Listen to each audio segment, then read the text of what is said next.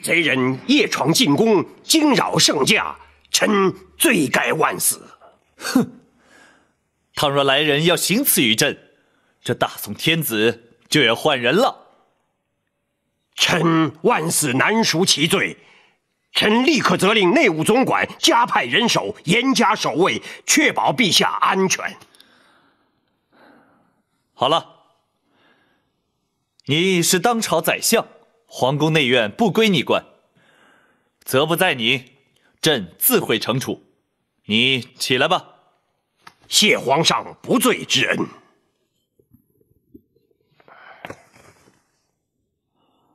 朕自认虽非有德明君，却也非失德昏君。朕并不担心有人会来行刺于朕。皇上仁民爱物，孝感动天，天下臣民无不敬仰感戴。倘若如此，却又为何会有贼人闯入进宫呢？贼人既为忤逆犯上，伤及龙体，那他夜闯寝宫又所为何来呢？他取走了朕贴身的玉佩。玉佩？虽然只是一块玉佩，但对朕而言却意义重大。不仅如此，他还留下了一张字简。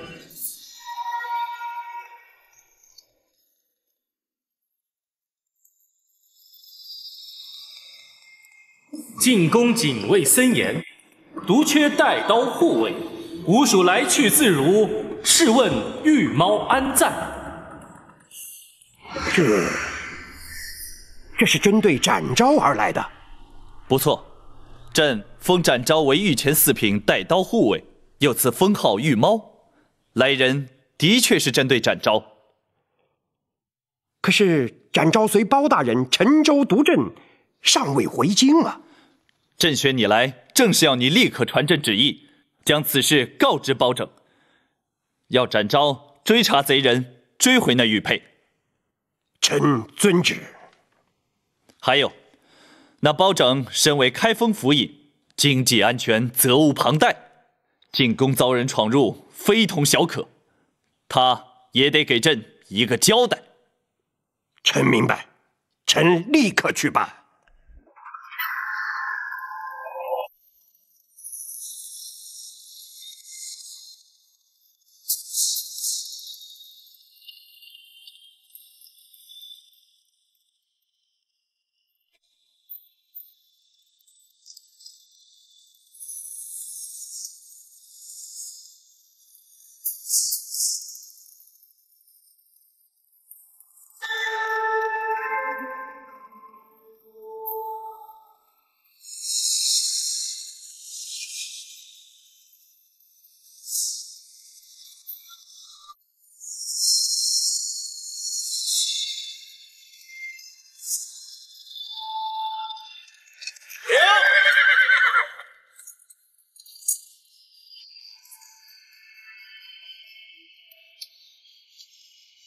请交给包大人。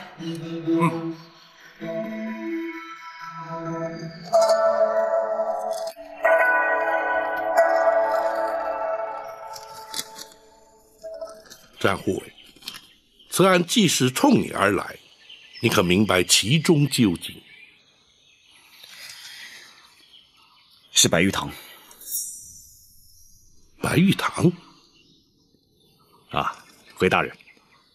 陷空岛吴蜀在江湖中饶有盛名，那白玉堂乃是吴蜀之末锦毛鼠。这吴蜀都是何人呢？回大人，吴蜀之中，钻天鼠卢芳居长，擅长轻功；彻地鼠韩章居次，深谙火药地雷之术。穿山鼠徐庆天生神力无敌，翻江鼠蒋平水下功夫了得，而那锦毛鼠白玉堂虽然排行居末，武功却是最高。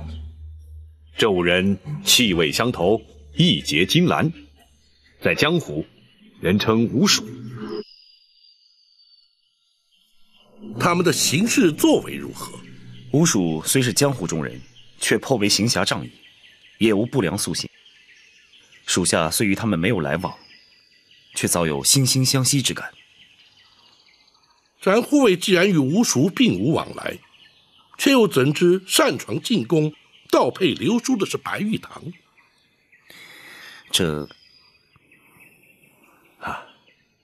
大人，那白玉堂心高气傲，行事乖张率性，只有他才会犯下如此鲁莽的行为啊！展护卫与吴蜀可有旧仇宿怨？属下与他们无怨无仇。既无宿怨，那白玉堂为何要盗配流书嫁祸于你？大人若真要问，属下只能说虚名二字害人。此话怎讲？大人，祸端正是那御猫的封号。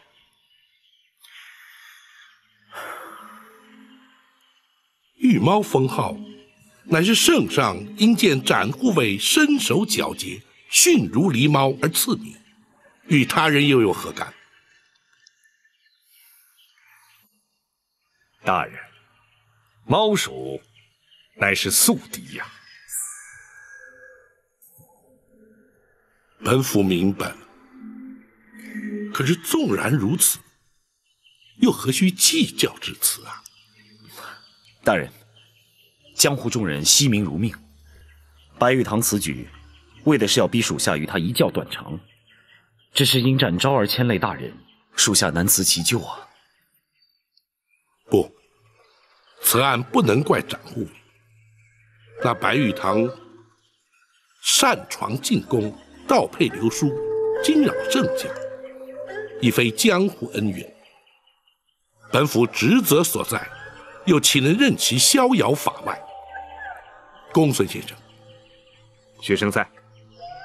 皇上限期5日追回玉佩，缉拿盗配流书之人，立刻查明那献公岛究竟隶属何府何州。本府请旨调派官兵抓贼拿人。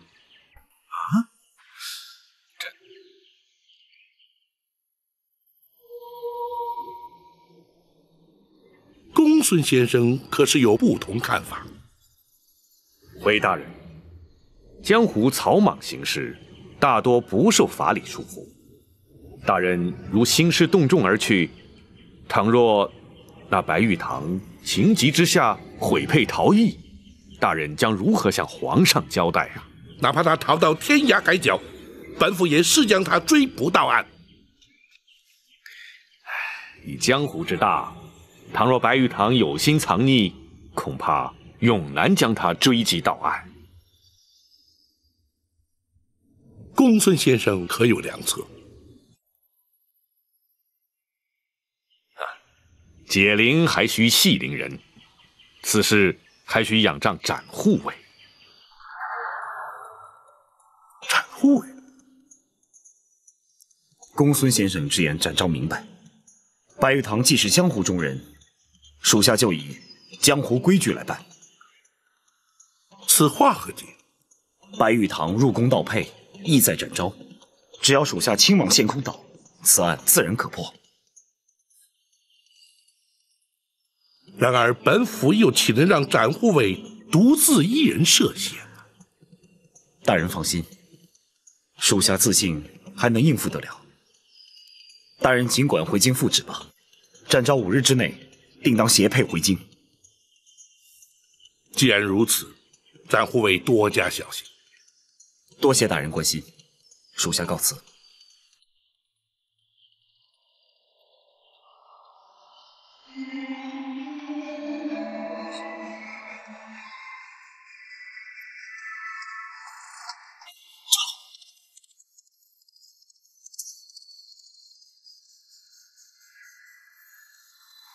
大人，稍待，本府修书一封，叫信差快马送回京城面交王丞相，将此案情形向皇上奏明。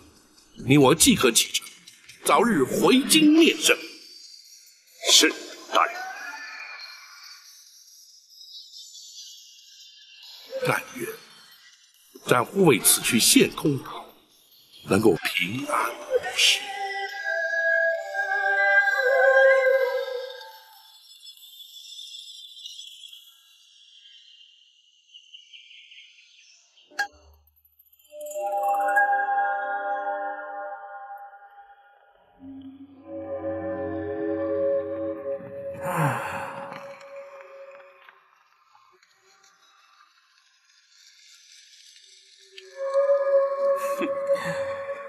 我倒要看看展昭究竟敢不敢来。从今以后，不再是猫抓老鼠，而是老鼠抓猫。五弟，这一回恐怕是你莽撞了。大哥何出此言？你找上展昭无可厚非，可是你夜闯宫禁，盗配流书，这……大哥，你怎么越走江湖胆子越小啊？老五干的没错，可替咱们兄弟出了口怨气。大哥是担心老五此举惊动了朝廷。不错，按照江湖规矩，我们也不该与朝廷为敌呀。哼，我找的是展昭。皇上既然要封他四品带刀护卫，就得跟着他担惊受累。可是，这一旦朝廷派兵前来，事情只怕就闹大了。哎，闹就闹吧，大不了咱哥几个再重回江湖去嘛！啊，二哥，陷空岛卢家庄是大哥的产业，他可不能像我们一样说走就走。五弟，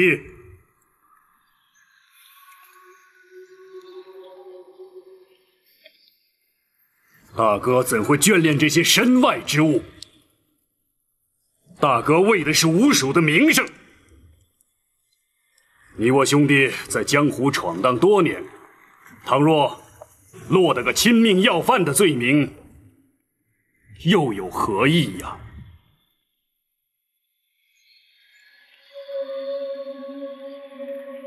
大哥，如果你真顾及到吴蜀的名声，就该让展昭去除御猫的称号。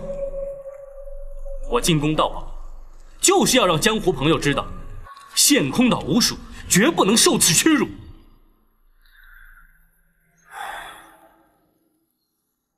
与展昭争名斗胜的方法很多，又何必出此下策呢？啊！若依大哥之意呢？把玉佩送回去。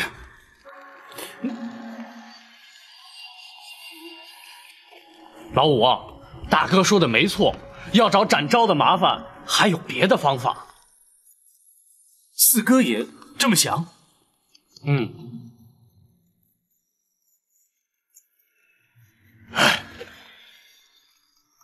大哥说的有道理，当然你的做法也不错。哎呀，只要咱们兄弟同声一气，做什么我都同意。三哥，你一向话不多，可是说出来必有道理。我倒想听听三哥作何看法。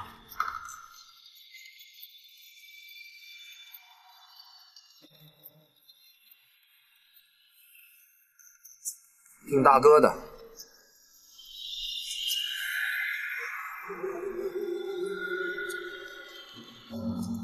好，我明白了，是我莽撞了。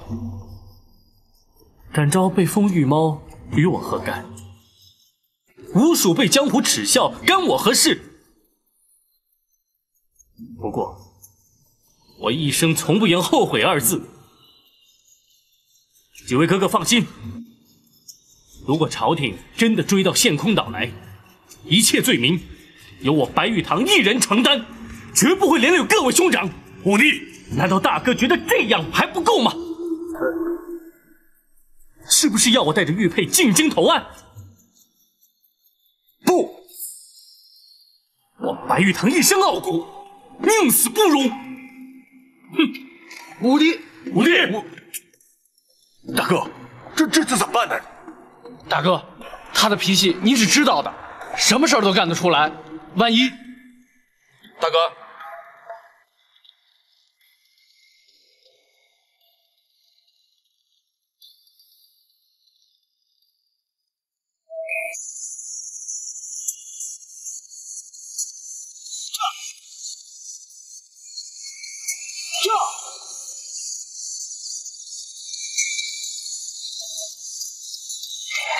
哦，客官您来了。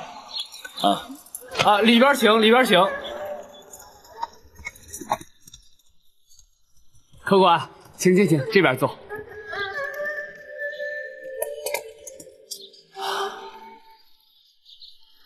小二，哎，陷空岛离此地还有多远？还有2里地吧。客官要去卢家庄。你怎么知道的？卢庄主仗义好客，远近都知道。客官一身侠客打扮，想必是卢庄主的朋友了。算是吧。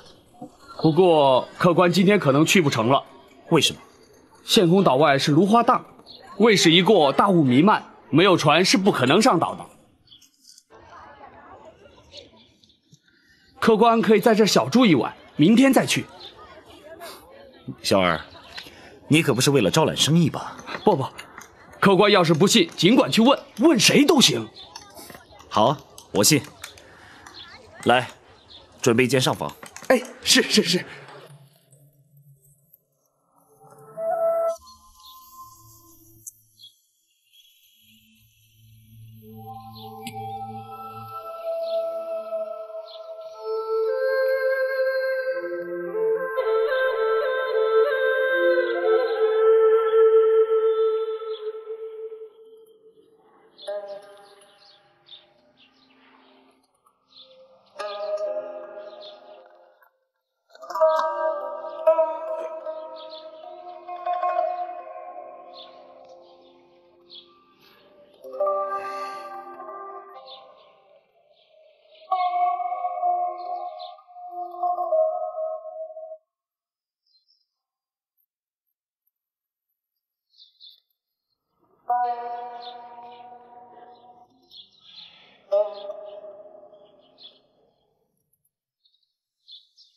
哎，不行了，老五，要再不说话，非得把我憋死。二哥想说什么，话都已经说到头了。哎，其实大哥说的也挺有道理的。如果二哥只是想来劝我，那就最好别说下去。不是，我可不是来劝你。大哥说的虽然有道理，可咱们兄弟一条心。如果你非要坚持这么干的话，我们谁都不会有意见。哦，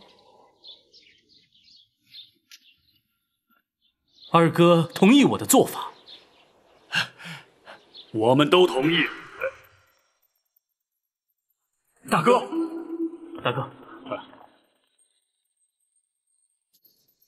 行事方法或许有对有错，然而兄弟之情却无可替代。倘若展昭真的找上了陷空岛，咱们兄弟齐心合力与他斗上一斗。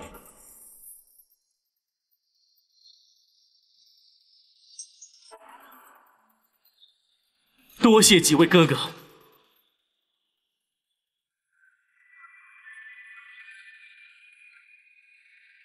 不过，如果朝廷派来了兵马，又当如何？如果你成了亲命要犯，我们心甘情愿成为共犯。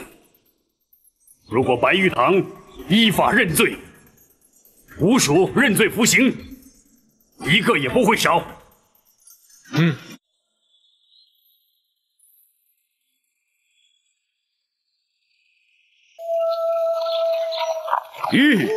老板，客官，来，请你进来。您坐啊。来，走了。哎呦，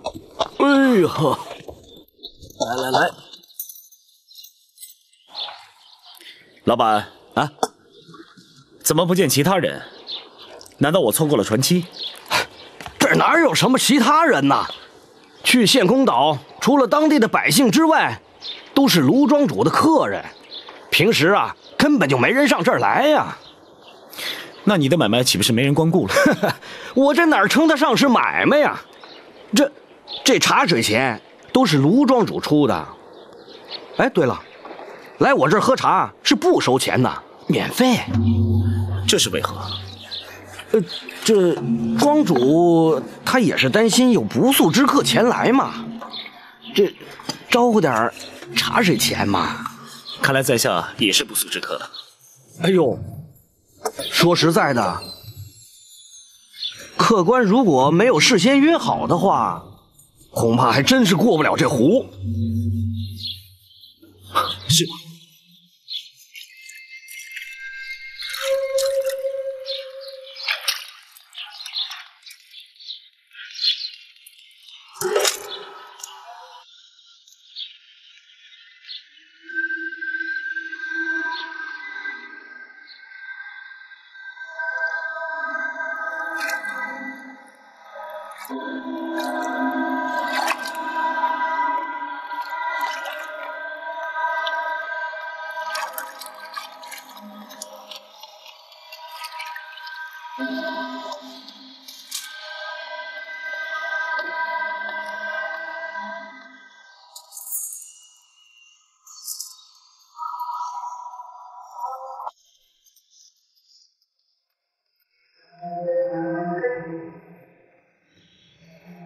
专家，可愿送在下一程？好，上来吧。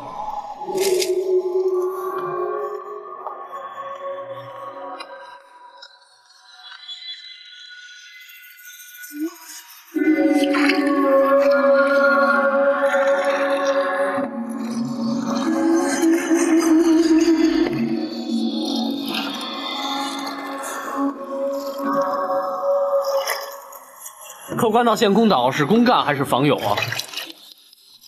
你看呢？客官不是本地人，想必是卢庄主的朋友吧？是不是朋友，全看卢庄主的意思。客官说话有趣，不知道客官会不会水？好，船家，不妨你再猜一猜。听口音，客官好像是南方人。所谓南船北马，想必客官应该是会水的。巧了，在下还真不会水。我等的就是你这句话。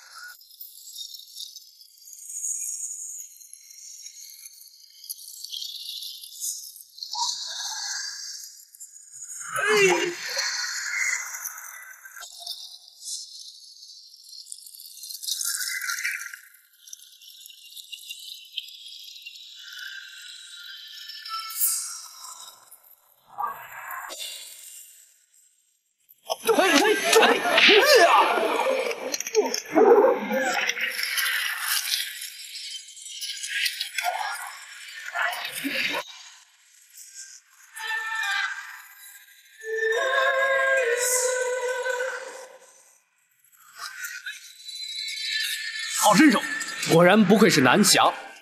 阁下想必就是番江署蒋平，蒋四哥了。得罪了，正是蒋平。多谢蒋四哥手下留情。若是没有那几根竹竿，詹某此刻早已畅饮着芦花荡之水了。詹大侠神功盖世，这点雕虫小技是难不住你的。好说。不过我的几位结拜兄弟正在前方候着，詹大侠要多加留心。多谢四哥关照，告辞。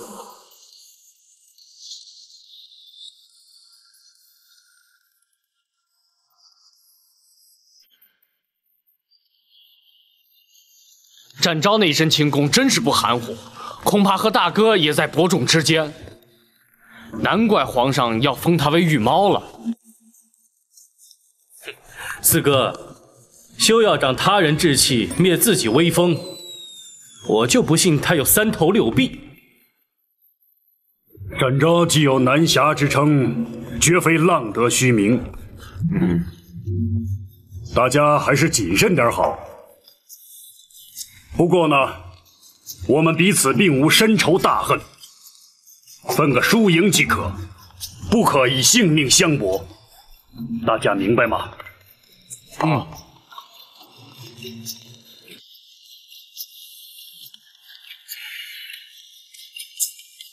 五弟，等他过了3哥那一关再说吧。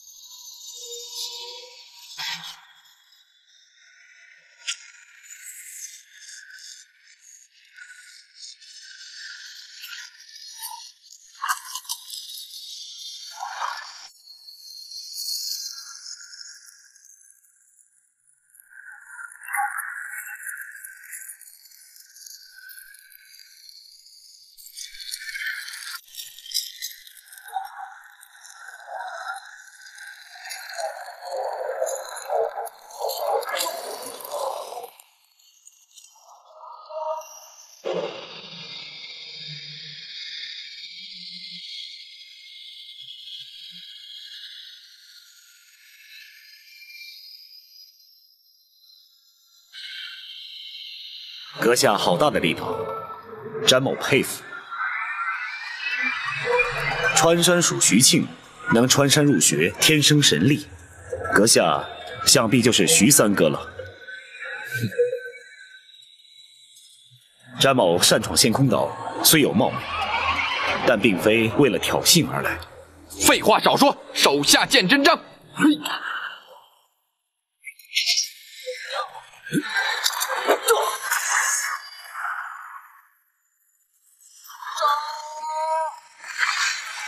得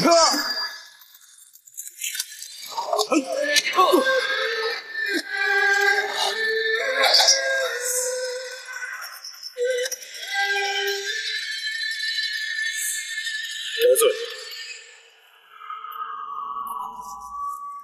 展昭，三哥有何指教？小心我二哥的火药地雷。多谢三哥提醒。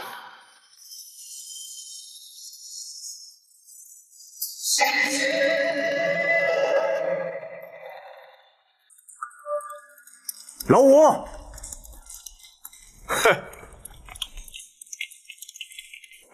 哎，二哥，你什么时候变得这么神秘啊？有什么事儿不能在厅里说，非要把我约这儿来？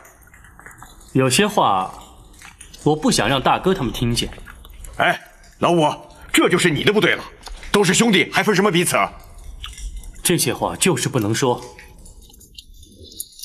只能让二哥你一个人知道。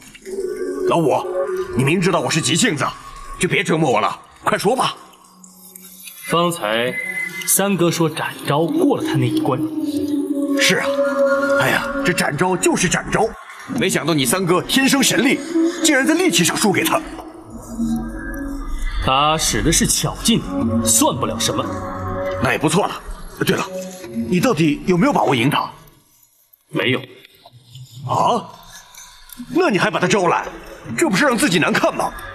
可是他也未必赢得了我。这，大哥，这就是我找你来要说的话。如果我和展昭比斗下来，输给了他，陷空岛五鼠的颜面就全靠你了。啊？我？哎呀，老五啊，你太抬举你二哥我了。五兄弟里面，我的武功是最差的，你们都赢不了他，我就更不行了。不，你行。用你的火药地雷，大罗神仙也逃不了。老五，大哥说了，分个输赢就行了，干嘛非要拼命呢？如果我们都输了，从此就会在江湖上除名。我不能让展昭活着离开陷空岛。哎呀，老五，别的事我都可以听你的，可这件事不行。大哥要是知道，那肯定会骂我的。好，如果你不同意，只要我输了，就当场自尽。哎，别，咱们再商量一下。老五，真的就没有别的办法了吗？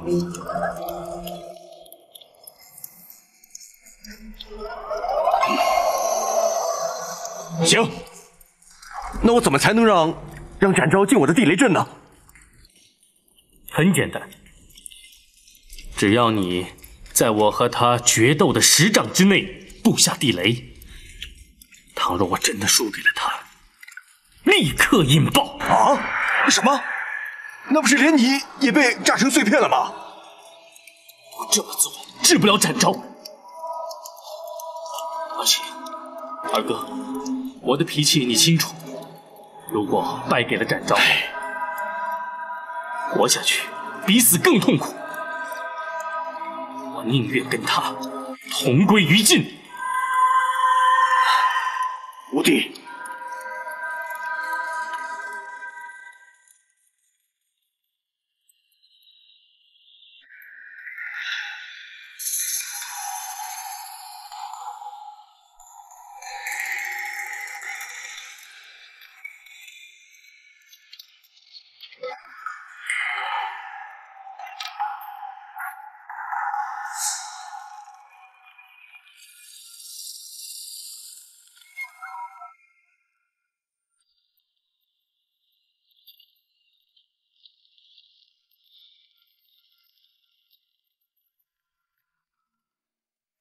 三哥回来这么久了，展昭怎么还没到？这路途不熟，自然是要多花些时间的。大哥，我们要不要到门口去接他一下？展昭怎么说也从远方来，总也是客呀。不错，这样确实有失江湖礼数。他不是陷空岛的客人。话虽如此，可你我兄弟身为山庄之主，这要传出江湖，总会是贻笑大方啊。大哥，我倒配刘叔逼展昭来陷空岛，就是为了挫挫他的锐气。他既然敢单枪匹马来，就让他见识一下我们山庄的威风。五弟，你这争强斗胜的脾气，就不能改一改吗？啊！如果改了，我就不叫锦毛鼠白玉堂了。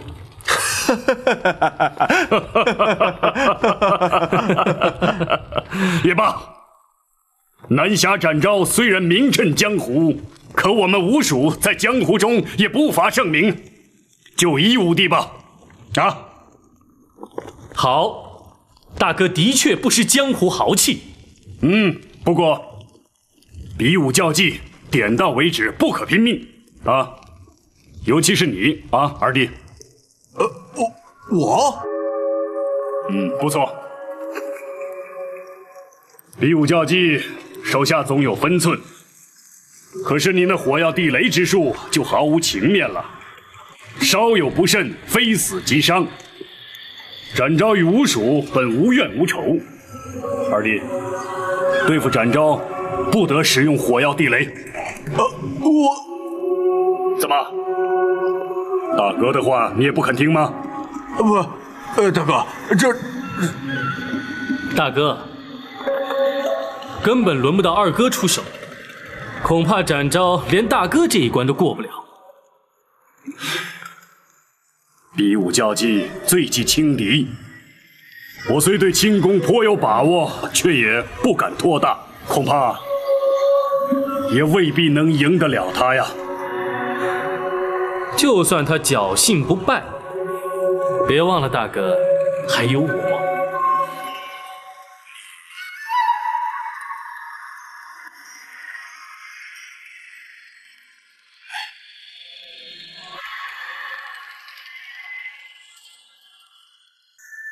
启禀庄主，展大侠到。有请。是。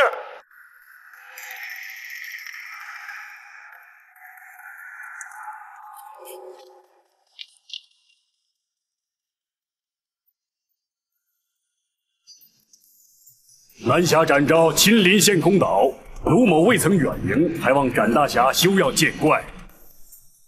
詹某不请自来，失礼之处，还请庄主海涵。好说好说，来，请坐。庄主请。请。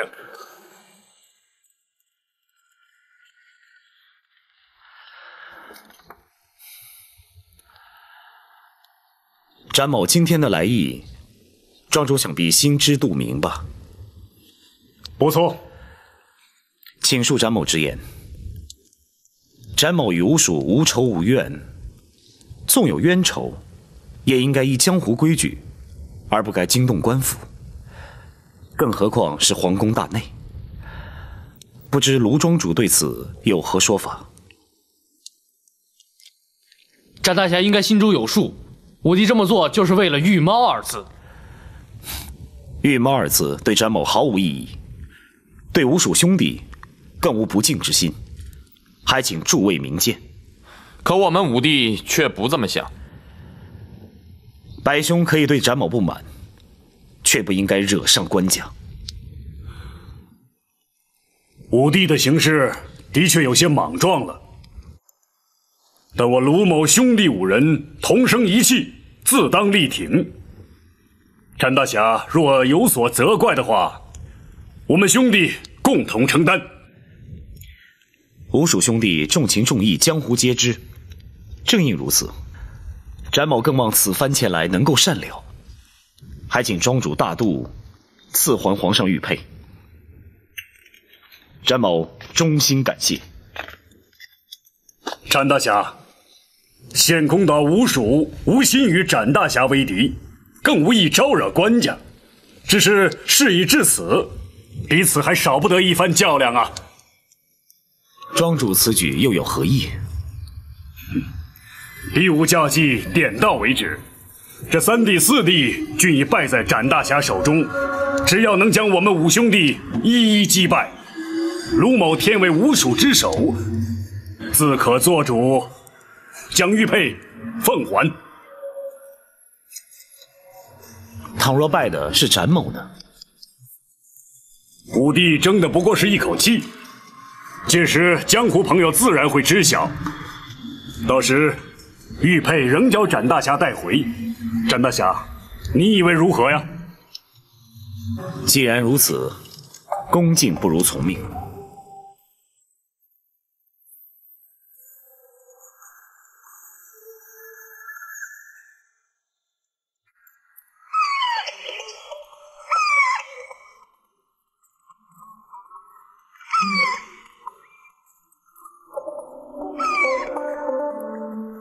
庄主要比的是这木桩刃。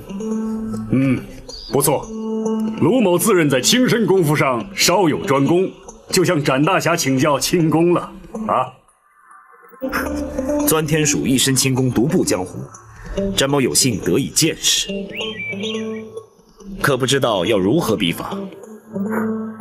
你我二人分居庄头，相互追逐，以先落地者为败。倘若僵持不下，岂非胜负难分？那倒容易，我们燃香为祭，一炷香之内若不分胜负，展大侠恐怕不能视为过关。詹某明白了。不过，这木桩我浸淫多年，怕是对展大侠有所不公啊。无妨，詹某尽力就是。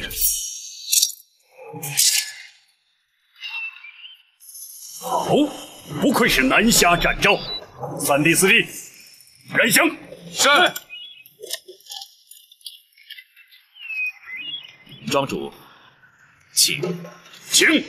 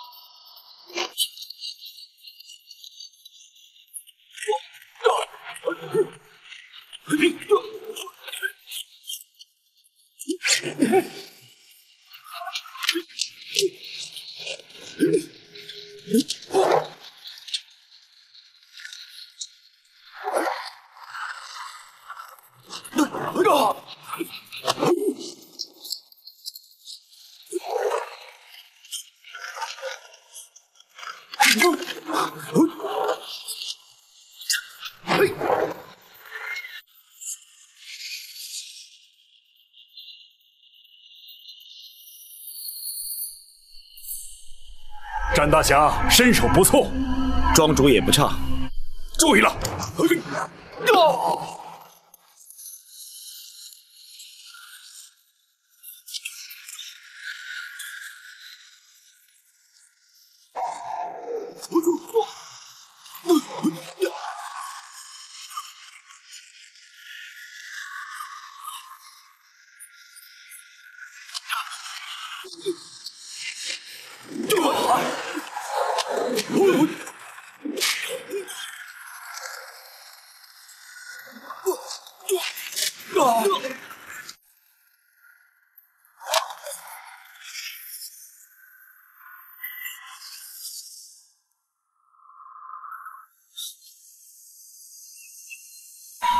展大侠，没有时间了，庄主请留神。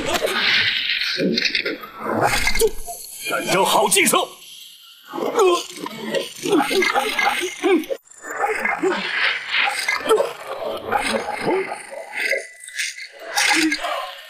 好腿！等我，这儿，啊，还有那儿也有。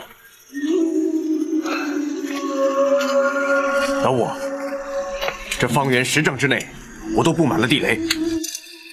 难道你真要这么做？如果我真的败在他手里，此地就是我和他的葬身之地。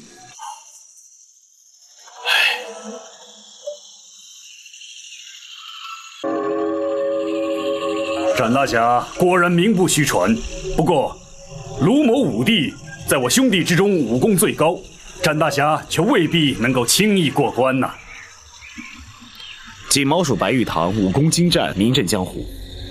詹某无心与白五爷较量，若白五爷肯赐回玉佩，詹某敏感五内。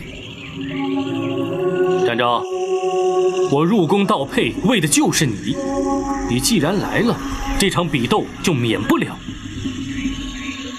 詹某与白五爷并无过节，白五爷又何必苦苦相逼呢？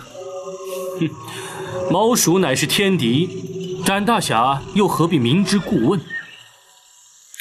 御猫二字是皇上所封，詹某无意对吴蜀不敬。江湖朋友却不这么认为。那好，詹某承诺，从此以后永不用御猫二字。可却堵不住江湖上悠悠之口。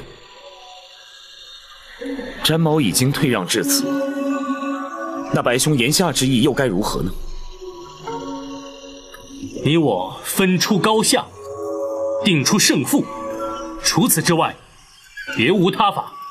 虎弟，大哥，事关吴蜀名声，莫再相劝。既然如此，詹某就向白五爷讨教一番。比武切磋，点到为止。大哥，刀剑无眼，江湖中人又岂会在乎？不过，先请几位哥哥退出10掌之外，以免妨碍展大侠施展。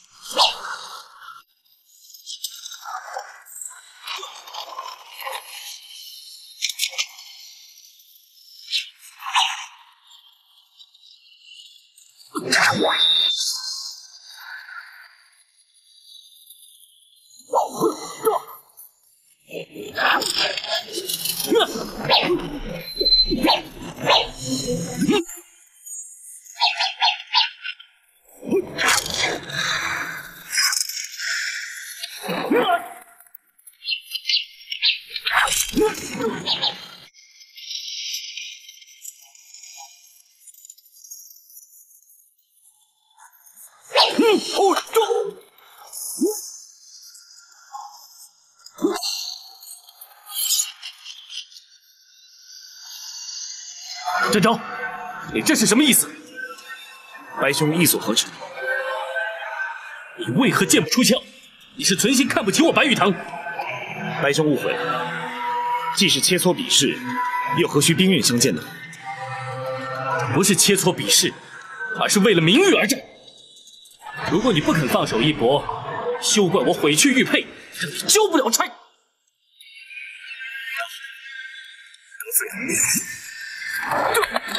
来得好！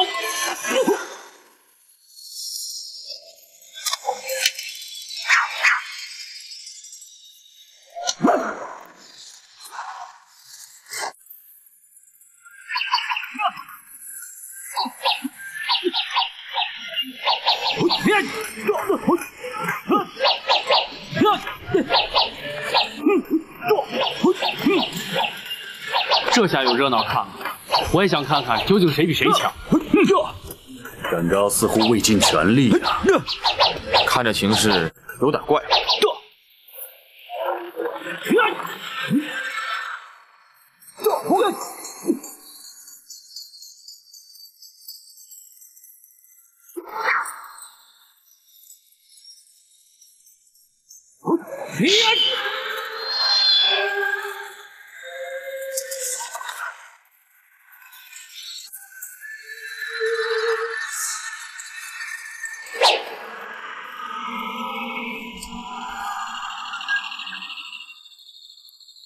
南侠展昭也不过如此。白五爷果然高明，展昭佩服。如今江湖上人总该知道，皇上封的御猫，毕竟还是比不上陷空岛吴蜀。老五，这下可给我们兄弟扬眉吐气了。展大侠，武帝是侥幸获胜。不，武帝败了。三哥，你这话怎么说？他长剑已断，若不算败，难道真要他血溅当场吗？不错，三弟，你把话说清楚。大哥，请看，这是竹剑。这，展昭。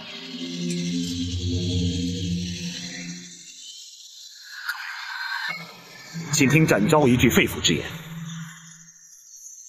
詹某原本无意与吴蜀为敌，更无伤人之心，故而只能以竹剑明志，还请诸位包涵。武帝，展昭，白兄，同是武林中人，江湖同道。詹某对吴蜀兄弟侠义之风，常有惺惺相惜之感，还请白兄撇去成见，赐还玉佩。武帝，大哥不必多说了。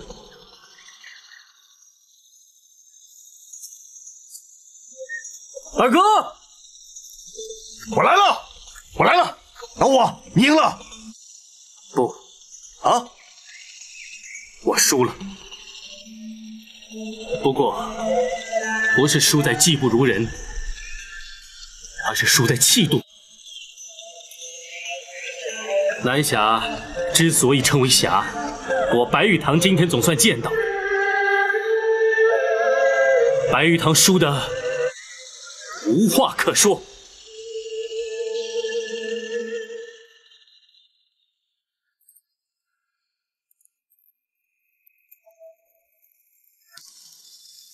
玉佩奉还。吴蜀势力莽撞之处，还望展大侠不要怪罪啊！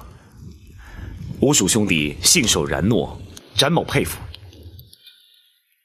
惭愧，为了这个虚名，险些断送了吴蜀的声誉。这武帝之错，也就是我五兄弟之错，还请展大侠回京转禀包大人。如果朝廷要追究刑责，吴蜀绝不会逃避，随时接受包大人的惩处。罗庄主，请放心，玉佩是由白五爷主动奉还，展某答应庄主，绝不会将他缉捕归案。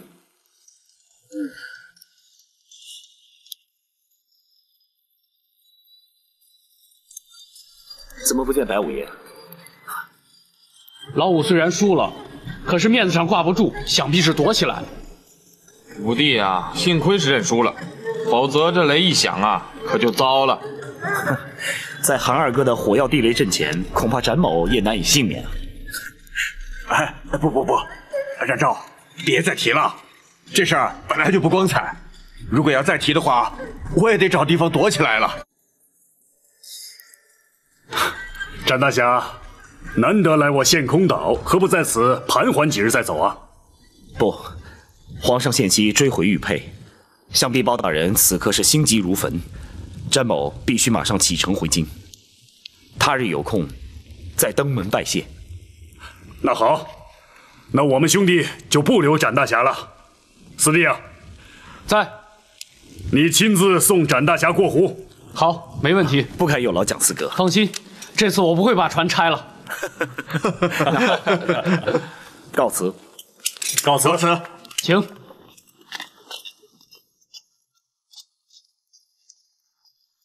这展昭果然是个英雄豪杰呀！哎，二哥，武帝要是没认输，你真引爆这地雷？这个嘛，哎，我可是告诫过你，不准用这地雷啊！啊，哎呀，我就实话跟你们说了吧，反正武帝也不在这儿，我埋的呀，那根本就是空地雷，它没装炸药啊！你呀！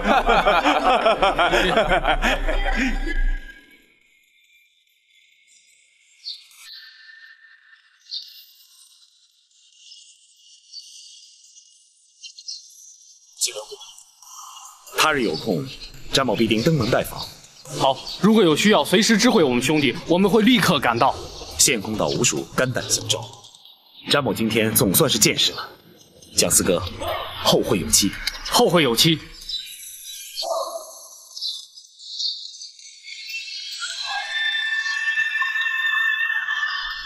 好一个御毛展昭，在下心服口服。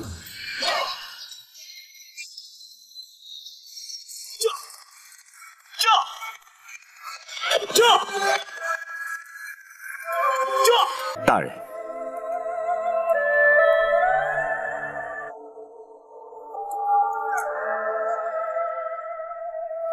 没想到这块玉佩之中，竟然藏有如此多的纠葛。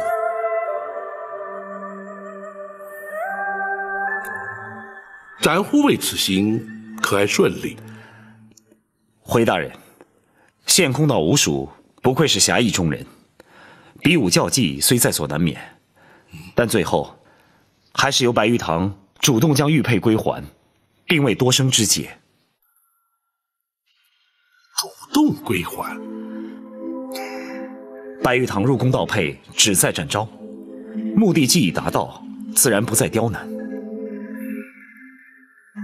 那白玉堂如今又在何处？仍在仙空岛。展护卫因何不将他一并带回归安？大人，白玉堂素无恶行，入宫盗宝也仅是一时冲动，故而属下并未将他带回。然而他夜闯进宫，惊扰圣驾，盗佩流书，行径嚣张。无论是否一时冲动，违法犯纪，却是事实。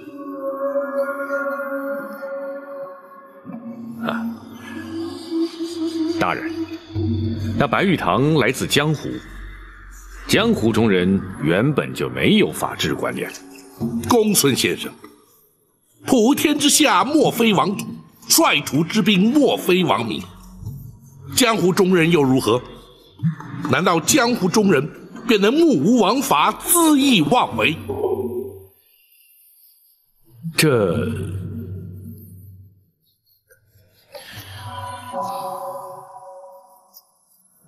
展护卫，本府知道你也来自江湖，然而却随本府成为执法之人。倘若江湖人便可不遵王法，展护卫又将如何执法，如何服人？大人，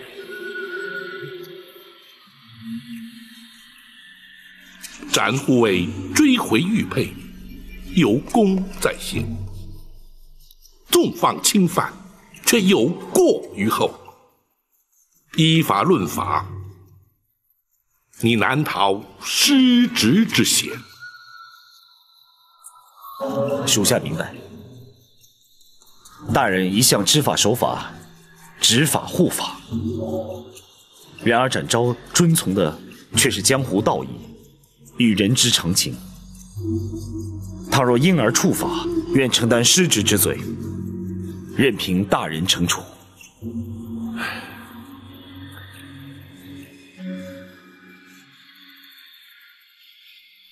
大人，白玉堂虽然误触法网，却并没恶意，主动归还玉佩，更足见其以蒙悔意。即便是依法纠办，也该有情节轻重之分，蓄意与否之别，还请大人明鉴。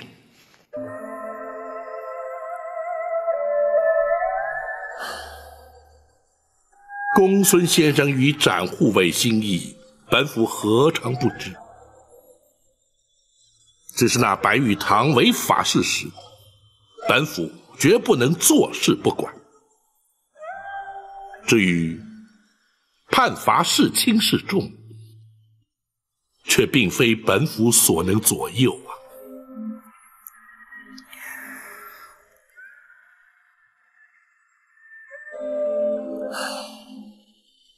白玉堂所作所为，已然惊动圣驾。皇上震怒之余，下旨要亲自见他。倘若不能将白玉堂缉捕到案，又将如何向皇上复命？一旦白玉堂到案，圣意如何，那就更非我等所能预见。此案恐怕并不好办。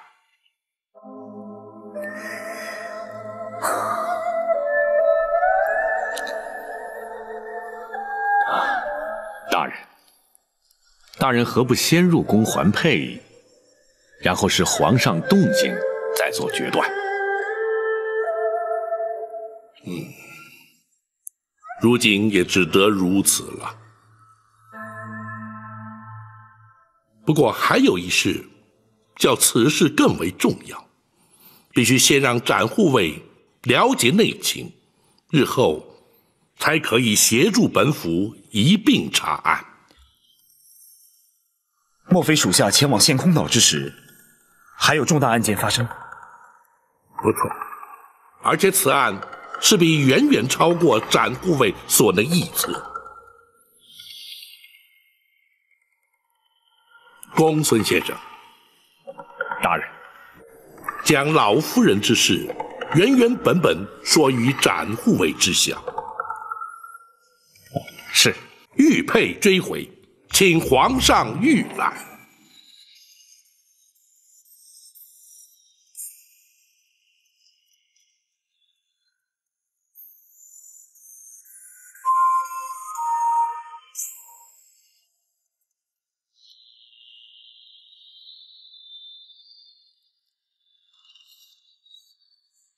不错，正是此佩。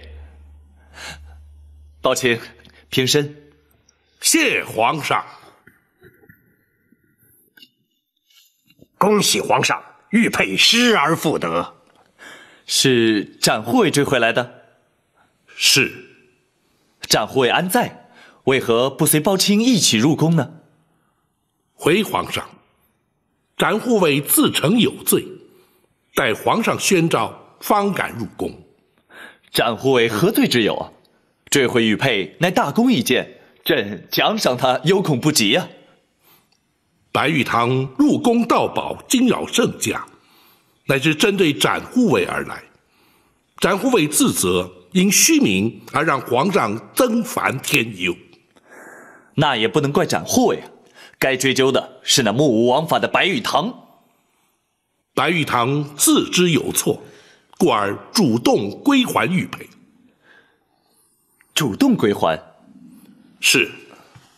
展护卫顾及江湖道义，故而未将白玉堂拘捕到案。什么？岂有此理！白玉堂进宫盗宝，惊扰了朕，就因为他主动归还玉佩，就不予计较。展护卫不将他拘捕归案，岂不失职？展护卫自承有罪，指的正是失职之罪。不行，展护卫认罪也好，不认罪也罢，那个不知天高地厚的白玉堂，还是要依法拘捕。臣遵旨。至于展护卫，皇上，展护卫追佩有功，赶请皇上恕其失职之罪。是啊，若不是展护卫独闯贼窟，这方玉佩恐怕永远追不回来了。展护卫追回玉佩有功，朕自会加以奖赏。然而白玉堂仍要由展昭负责擒拿归案，朕可以不再追究他的失职之罪。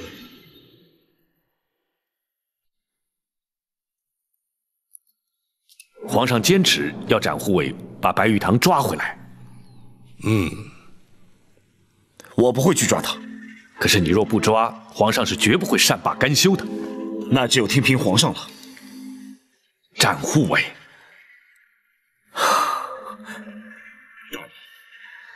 我亲口答应过卢庄主，不会将白玉堂缉捕归案。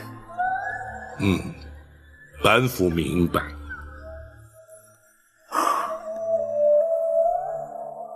那大人打算如何向皇上回复呢？本府尚无对策，哦，可是展护卫，老夫人一案，展护卫可都明白了。公孙先生已对属下说了，真没想到世上竟会发生这种事情。不错，的确很难让人置信。此案才是当务之急。是否将白玉堂拘捕到案，已经不是那么急切了。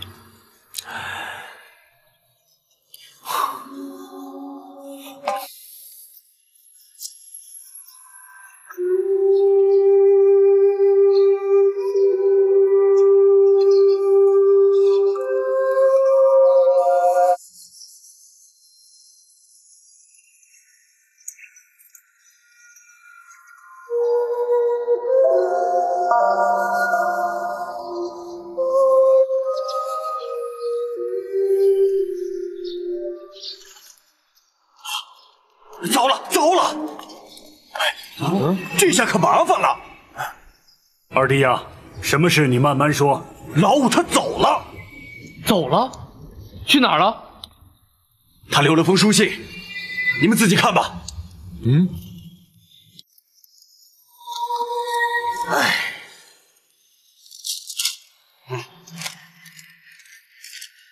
四位兄长如晤，弟夜闯进宫，盗宝留书，原为与展昭斗气。岂知展昭胸襟气度，无不令弟折服。玉佩虽已归还，却仍有未了之事。白玉堂若不认罪归案，非但展昭难以交差，包大人也必受牵连。一错不能再错，决意前往开封府投案。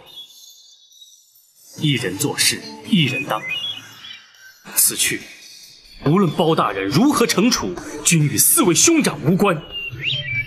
切勿以弟之生死为念，玉堂百败。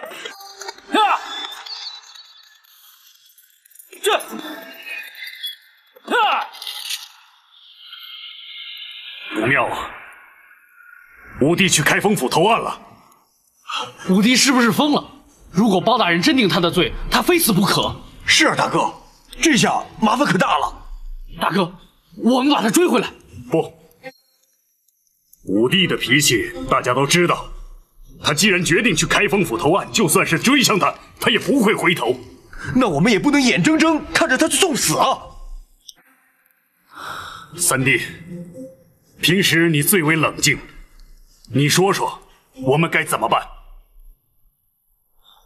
如果他存心去死，我们就随他去。老三，你这说什么话呀你？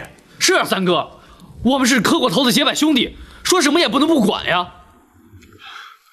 三弟啊，你这个说法谁都不能接受，这也不像是平日的作风啊。大哥，按我平日作风，我会怎么办？有难同当，有福同享啊！我现在正是此意。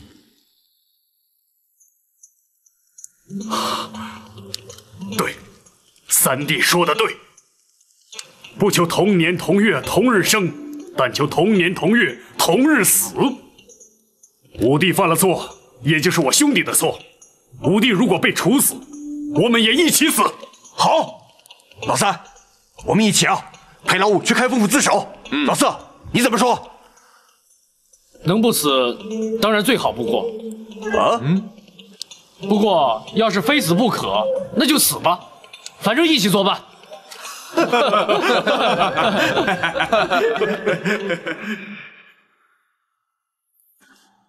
本府今日在宫中，已查得陈琳陈公公的退隐之处。公孙先生，学生在。明日寻个名目，让张龙、赵虎出京，带着本府手书前去将他接来。要想查明当年情形，非他不可。是，学生会做安排。大人，可有用得到展昭之处？太妃娘娘的安全，还是要劳展护卫负责。府衙之中，虽然戒备森严，但仍然不可掉以轻心。属下明白。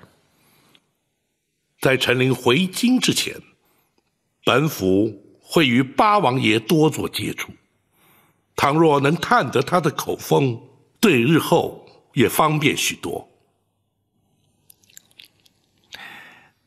大人，拘捕白玉堂归案之事，若是皇上下旨催办，大人打算如何应对呢？暂且顾不得了。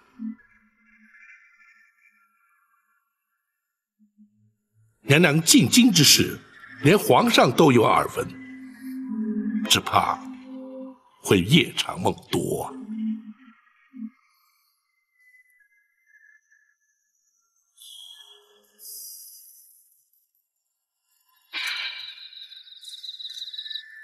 时辰已晚，母后想必累了吧？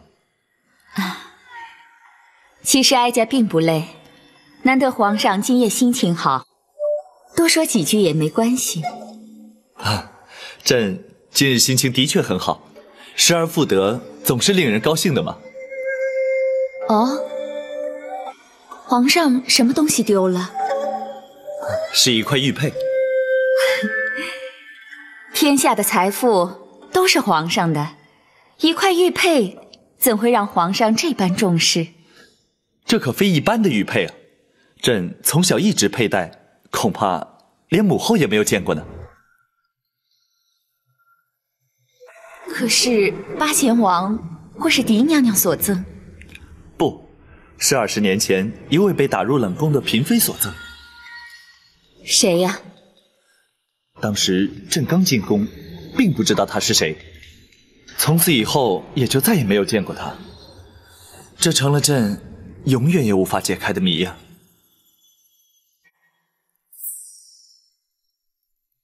皇上，奴婢在后宫一直服侍娘娘，这20多年前被打入冷宫的嫔妃，奴婢一定认得。皇上可以把那块玉佩拿给哀家看看吗？或许能够解开这20年之谜。怎么，连哀家都不能看吗？不，当然能。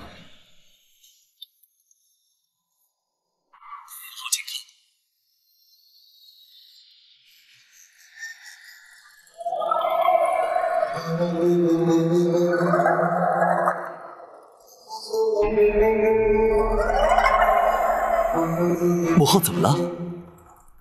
啊，没什么。哎，才说不累，怎么一会儿就倦了？真是岁月不饶人呢。母后既然倦了，就早些安歇吧。也好，哀家就不留皇上了。儿臣告退。奴婢恭送皇上。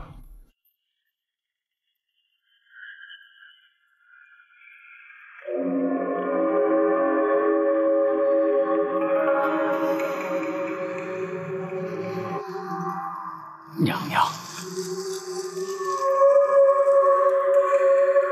娘娘，是他，皇上见过他。娘娘说的是李妃。娘娘这怎么知道的？那块玉佩是先皇最珍爱之物，一直佩戴在先皇身上，后来却送给了他。没想到皇上当年见过他。娘娘，那李妃已经死了20多年了，就算皇上见过她，又有什么关系呢？娘娘，不必为此烦恼。不，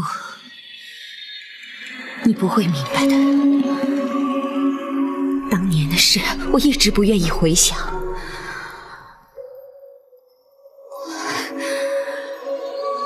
可如今却不知怎的隐隐有不祥之感。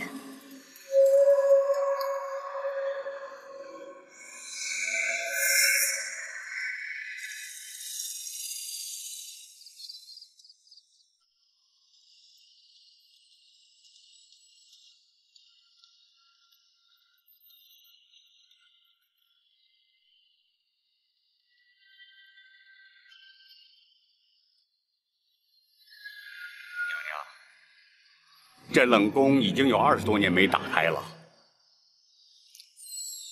当年是哀家下旨封宫的，当然没有再开启过。娘娘，当年冷宫那场大火，他烧死了总管秦凤。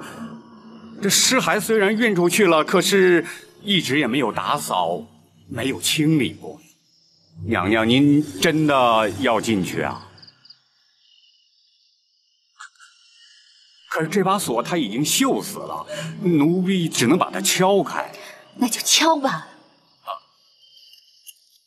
去。是。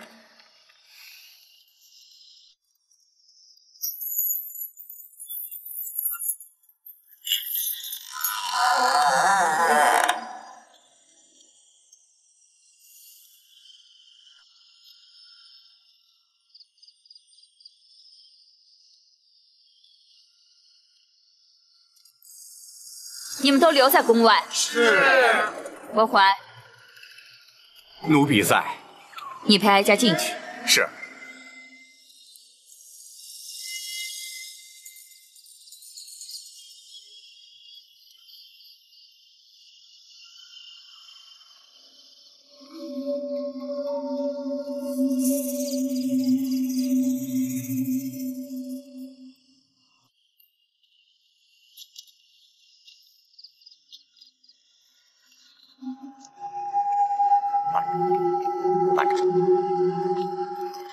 当年李妃就一直住在这儿？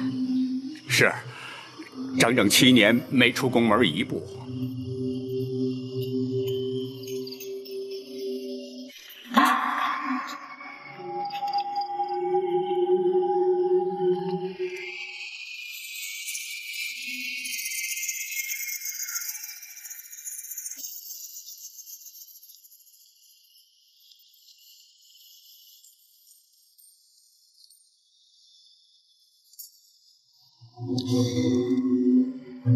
这种日子的确不如死了的好。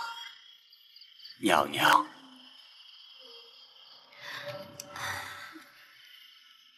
先皇赐他自尽后，你就是在这儿见到他的尸首。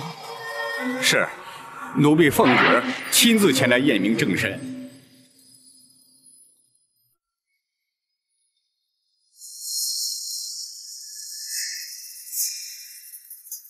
郭总管，请看。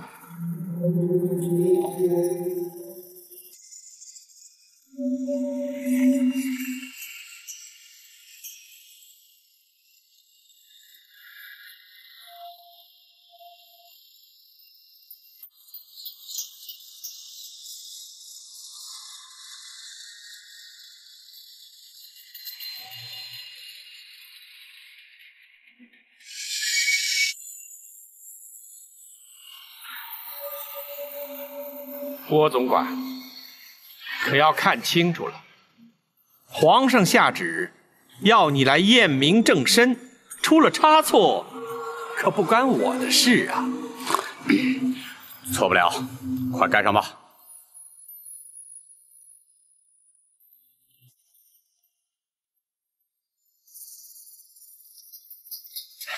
郭公公，秦风，你干什么去了你啊？皇上降旨让你贵妃归天，你这冷宫总管怎么能不在啊？回公公，冷宫一个小太监于中染了疾病，眼看就不行了。我派人呢，赶快把他送出宫去，要死也得让他死在宫外边，免得给后宫沾染了晦气。请公公原谅卑职失职之罪。那也得把这正事处理完再办呐。行了。咱们3个都是奴才，都是替主子办事的。谁也别说谁。郭公公是后宫总管，教训是应该的。好吧，你愿意挨训，那就怪不得别人了。陈公公是首领太监，皇上身边的人，当然不知道后宫难带呀。咱家要是不在这儿盯着紧点儿，怎么向太后娘娘交代呀？好好好，你后宫的事我不管就是了。秦风，李娘娘已经归天，明天清晨会有人来为她清洗换装，运出宫去安葬。从现在开始起，你在这儿给我盯着紧点，出了问题，咱家拿你试问。是。郭总管，能出什么问题呀？难道郭总管还怕李娘娘站起身来跑出宫去不成？后宫有后宫的规矩，陈公公不是说不管了吗？怎么，现在又有意见啦？好，后宫你说了算，我就不管了，我得向皇上交旨。咱家陪你一块儿去交旨。谁知道当天夜里，冷宫就失了火。是，奴婢猜想，一定是秦凤守夜睡着了，碰到了烛火，才引起了大火。奴婢亲自过来查验过，火场里有2具焦尸，一具是秦凤，一具就是李妃。国怀，你可知道当年哀家为什么要把这冷宫封起来吗？这奴婢不知道，奴婢也一直不敢问。哀家想，只要封住冷宫，就能把李妃的魂魄封在这儿，她永远出不去，也永远不会找我报仇。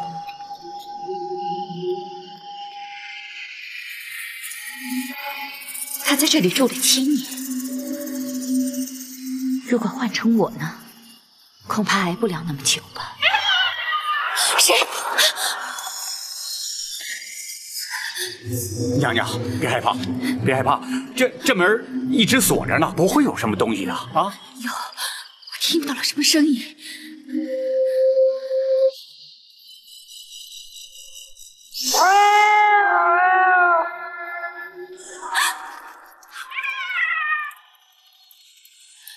娘娘，没吓着您吗？快回宫吧。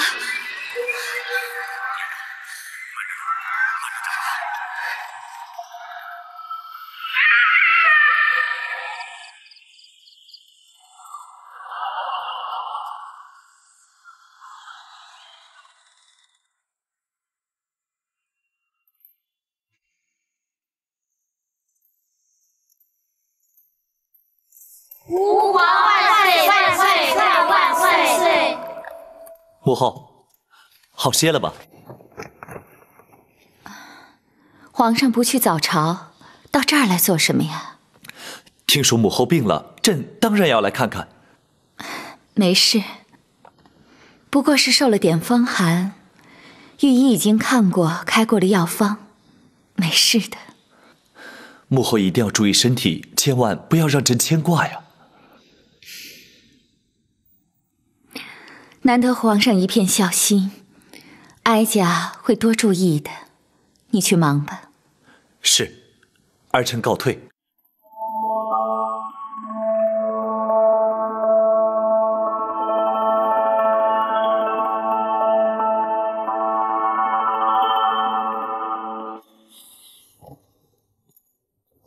郭淮，奴婢在。你怎么那么不小心？怎么能让太后受了风寒？奴婢该死。起来吧。谢皇上。听说昨天夜里你陪着太后去了冷宫。太后去冷宫干什么？回皇上，太后只要去，奴婢不敢阻拦呐。冷宫尘封了20年，除了烧焦的破瓦残壁，什么也没有。太后为何要在深更半夜去冷宫呢？回皇上，太后是去凭吊吸入宫中的姐妹。20年前，朕还误闯过冷宫，之后没多久，冷宫就失火了。难道太后去凭吊的是住在冷宫的嫔妃？是。莫非是朕遇见过的那一位？郭槐，奴婢在。冷宫里住着什么人？怎么？难道连朕都不能知道吗？不，奴婢不敢。当时住的是玉成宫被打入冷宫的李娘娘。李娘娘，失火之时，她可曾在宫中？在。回皇上，当时李娘娘就是被烧死在冷宫中，太后娘娘和李娘娘情同姐妹，昨天是她的忌日，所以才去凭吊。原来如此，怪不得朕一直没有再见过那位李娘娘。太后如此念旧，倒是让朕颇觉意外。只是这么多年来，为什么不把冷宫修缮重整呢？回皇上，太后娘娘为了缅怀故人，故此下旨维持旧貌，并且深锁宫门，不许任何人进入。太后虽然顾念旧情，可睹景思人，却徒增感伤。也许太后的病正是因此而起。郭槐，传朕口谕，即日起重修冷宫。皇上。等建好之后，就不把它当作冷宫之用。朕的后宫绝不要这样惨无人道的地方。奴婢遵旨。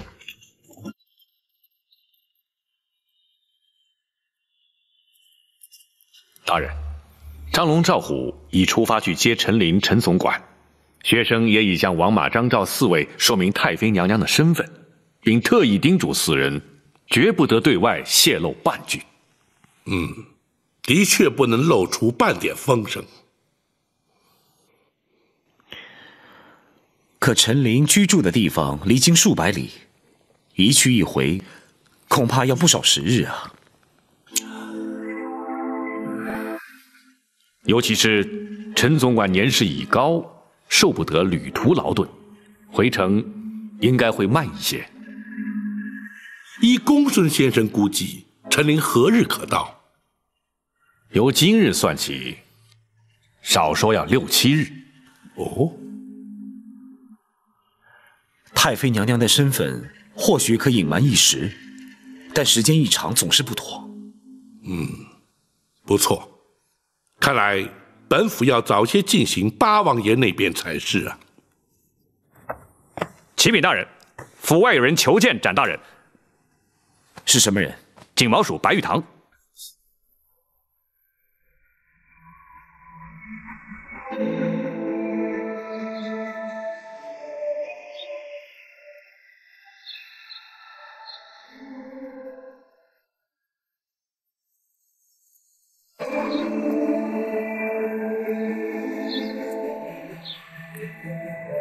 白兄怎么会来到开封？寻展宝何事？白玉堂来找的不是你，那白兄要找的是包大人。找包大人有事吗？白某是来向包大人投案。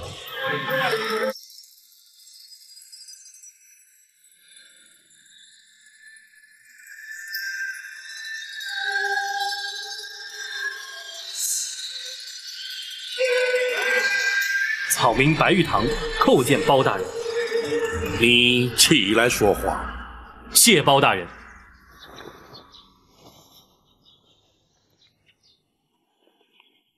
你是来向本府投案的？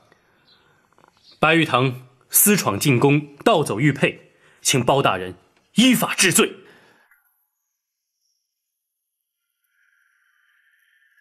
大人，白玉堂主动奉还玉佩，还请大人明鉴。展昭，你不必替我说好话。玉佩虽已交还，刑责还是要追究，否则包大人也难向皇上交代。本府如何向皇上交代，不劳你操心。且让本府先来问你，你可知道，进宫盗佩，惊扰圣驾，依法论罪，乃是杀头之罪。白玉堂既然敢前来投案，就不怕杀头。好气度！然而你明知必死，为何还要前来？大人，我不来投案，大人也会发出海捕公文，新闻天下，抓我归案，不知是也不是？不错，本府职责所在，理当如此。然而，以天下之大，江湖之广，你若是藏匿不出，要想抓你，也未必能够如愿。你又为何要前来自投罗网？好汉做事好汉当，白玉堂不想连累他人。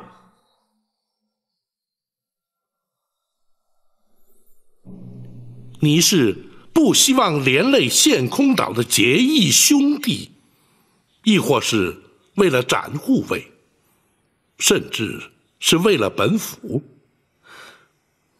包大人，白玉堂既然已经前来投案，又何必追问其他？请包大人立刻将我收押定罪。不，詹某答应过卢庄主，绝不会将你逮捕归案。倘若因此受到包大人责罚，甚至遭到皇上降罪，詹某也会一肩承担。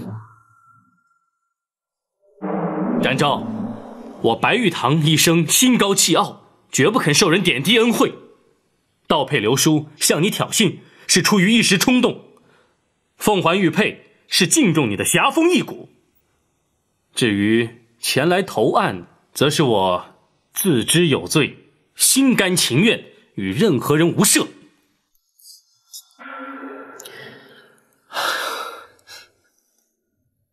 大人，公孙先生，本府自有定论。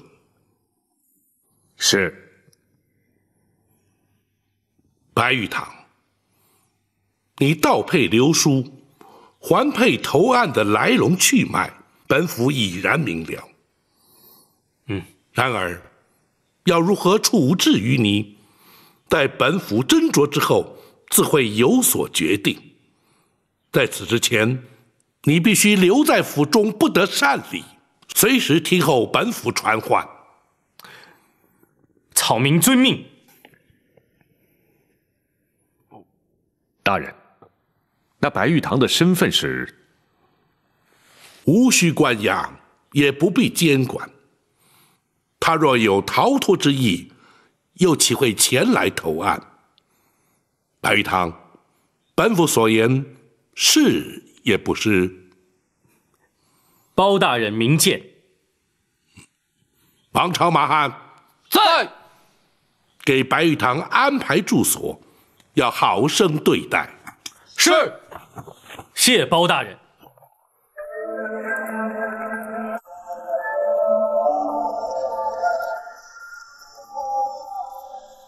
大人打算如何处断？那白玉堂虽然行事乖张，却不失侠义之心，不能以一般罪犯视之。本府立刻进宫面圣，务求圣上能够开恩特赦。谢大人。展护卫不必急着谢本府，本府只能尽力而为，只怕皇上未必同意呀。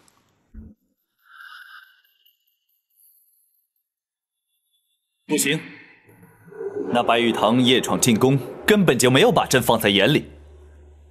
朕有什么理由赦免他的罪？回皇上，白玉堂原本是针对展护卫，绝非存心对皇上不敬啊。他和展昭怄气，就能闯进朕的禁宫，而且还盗走了朕最珍贵之物。玉佩也已由白玉堂主动奉还，而且丝毫无损。那又如何？倘若白玉堂主动前来投案，皇上可否开恩特赦？就算他主动投案也没用，否则岂不是毫无国法？皇上，国法不外人情，以情度法，以法治国，方是国法之真意。臣恳请皇上法外开恩。暴政，你为何急于替白玉堂开脱？你一向执法守法，难道要因为一个白玉堂而改变不成？回皇上，包拯绝不敢违法徇私。然而，法有严疏之分，罪有轻重之别。白玉堂所作所为的确触法，然而却并非罪大不赦。此人虽桀骜不驯，却颇具侠义之风。倘若能够收为朝廷所用，未尝不是朝廷之福啊！什么？你不但要朕赦免他的罪，而且要朕将他收入朝廷？若是他能够戴罪立功，以功折罪，非但朝廷能够增添以有用之才，更足以彰显皇上仁恕之德。微臣斗胆，恳请皇上开恩。包拯，你真这么想？难道你就不怕引狼入室，所事非人？臣为国举才，一无所惧。好，朕就给他一个机会，让他戴罪立功。朕倒要看看他能立下什么奇功来，是不是真能让朕足以赦免他的罪？臣遵旨，谢皇上。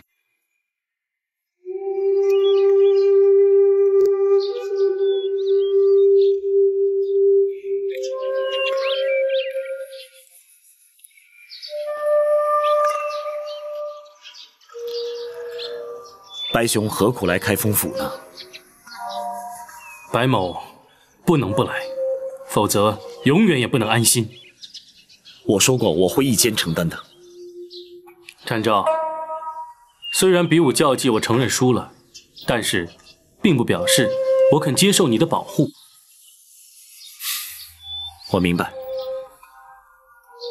可是我却不明白，你为什么要甘愿放弃浪迹江湖、快意恩仇的日子，反而要来这江湖人最不愿意沾惹的官府？我自己也问过自己很多次，结果呢？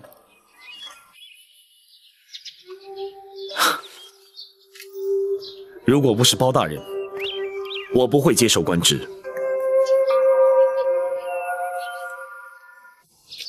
包大人真如民间传说，是个铁面无私的清官？不错，像包大人这种清官并不多见。如果我不帮他，这世上蒙受冤屈的百姓，恐怕永远也没有昭雪的一天。你不但侠气过人，连这悲天悯人的胸怀，都让我自愧不如。如果你愿意，也可以为朝廷尽一份力。不可能，这一辈子我都不可能进入官府。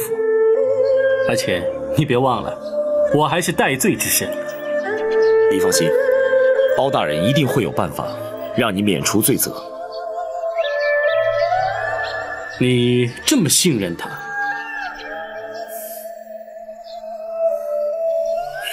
士为知己者死，连这一点我都比不上你，真可笑！居然为了一点虚名和你争斗不休，难怪江湖人称你为南侠。的确，鼠不如猫。白兄弟，哎，你放心，我已经不在意这些了。展大人，府外有人求见。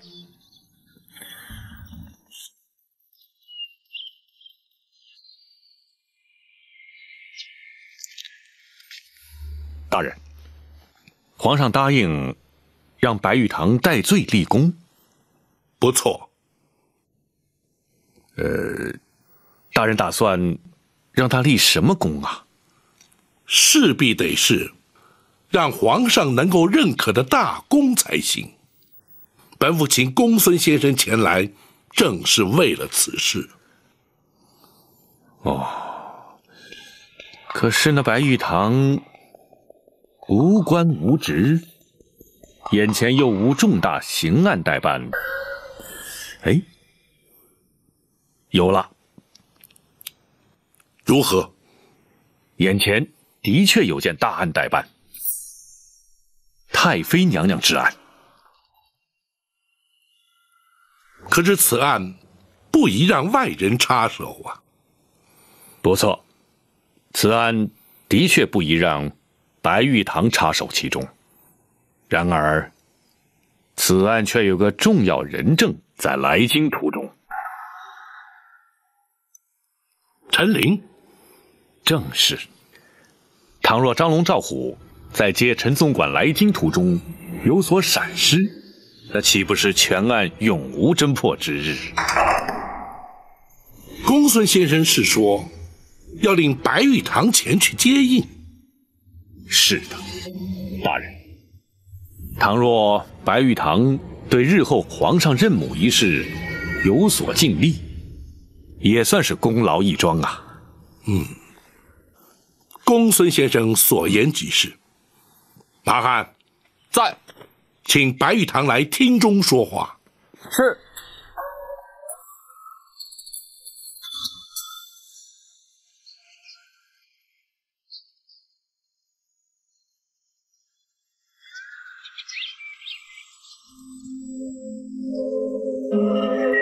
白玉堂，你看谁来了？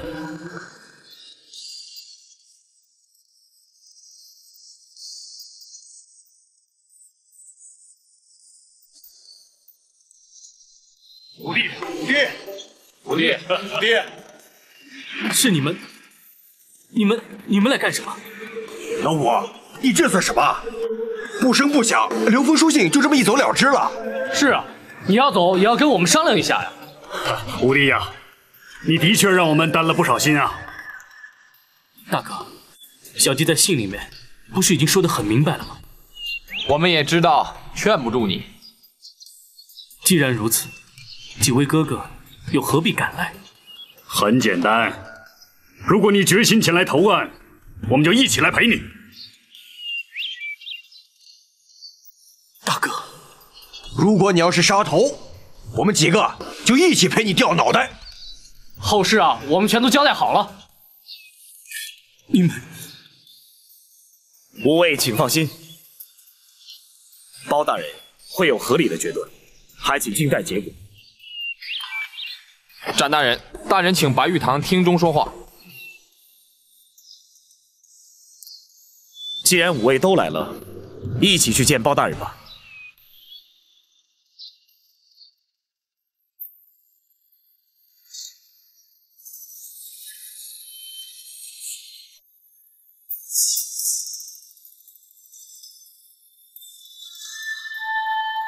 启禀大人，献空岛吴蜀道。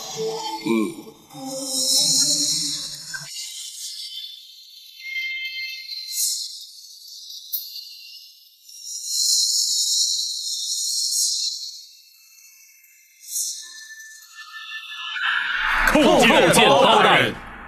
五位请起。谢包大人。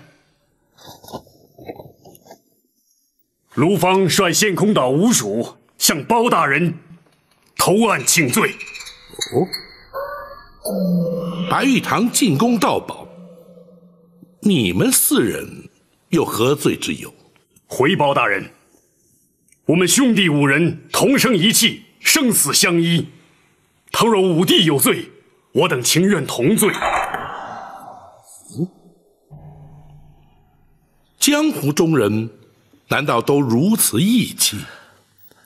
回大人，江湖中人义字当先，对他人来说或许言过其实，可献空岛吴蜀却称得上是义薄云天。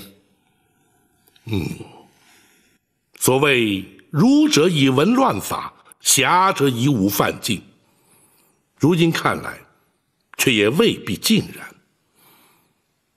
白玉堂虽莽撞处罚在先，却勇于认罪于后。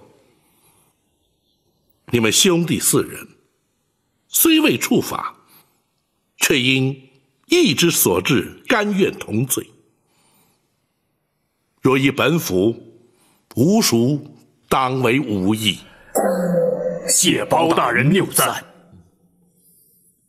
大人，莫非皇上赦免了白玉堂之罪？不，本府虽对武艺赞誉有加，但白玉堂犯法却是不争事实，自当泾渭分明，不能混为一谈。包大人言之有理，我们兄弟听候判罚。白玉堂虽有罪在身，但皇上以人数为怀，其以戴罪立功，若能将功折罪，或可免去刑责。这如何戴罪立功？还请包大人明示啊！公孙先生，是。大人正在追查一桩重大案件，唯一的关键人证不日便到达京城，唯恐在途中遭奸人灭口，所以请你们吴蜀保护进京，这便是大功一件。草民兄弟5人愿听包大人差遣。好，本府已派人前去接人，公孙先生自会说明接应之道。时间紧迫，即刻启程。是。